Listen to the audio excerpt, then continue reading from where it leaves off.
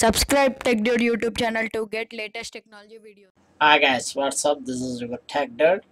Today I will explain how to check your Windows version 32-bit or 64-bit.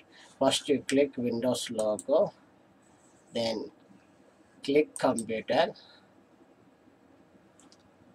then click computer and right button to mouse and go to properties.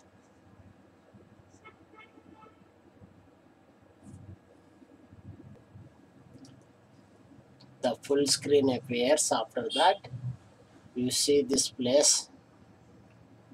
System type 64-bit operating system. This is 64-bit operating system. Memory is 8 GB.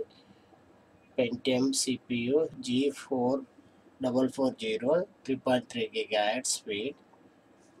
The Windows genuine. This is the very easy method. Your system 64-bit Windows or 32-bit Windows identify. Please subscribe my TechDude channel. Please like my TechDude channel.